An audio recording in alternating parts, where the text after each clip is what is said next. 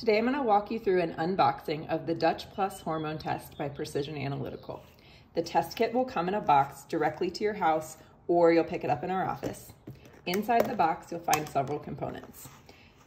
There is a requisition form as well as an instruction sheet. The requisition form will have several questions if you're a female about your cycle, but then also about symptoms, any medications that you're taking, as well as space to fill in exactly when you complete your samples. The instructions are pretty clear.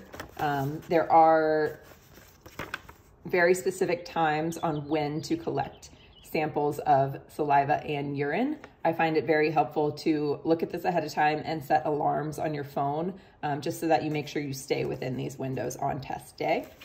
There are a few things that you will need to avoid in terms of foods as well as supplements in the 48 hours before the test, and this sheet makes it very clear what to avoid. Now, this is a dried urine test. What that means is we'll be using these collection cards for urine. So in it, you will find 4 urine cards. The first right when you wake up, 2 to 3 hours later, between 4 to 5 p.m., and then 10 p.m. to 12 a.m., or whenever you go to bed.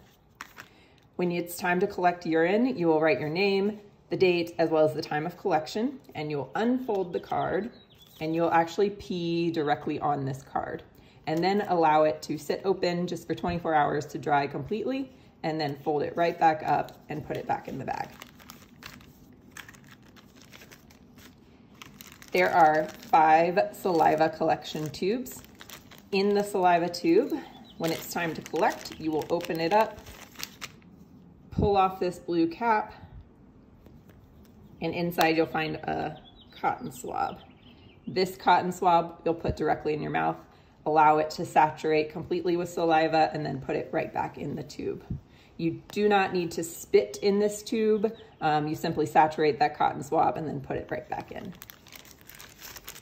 It is very important. The first sample is immediately when you wake up, within 5 minutes. And then you'll have a 30-minute later and a 60-minute later, and then again 4 to 5 p.m. and then right at bedtime. And a bonus saliva collection for insomnia.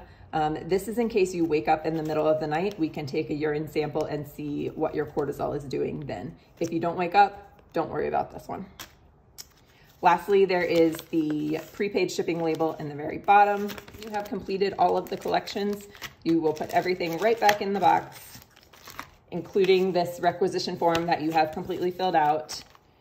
Close it up and insert it in the bag. You'll drop it off at a UPS location. We typically get the results within 2 to 3 weeks, and then we will call you to schedule a follow-up appointment.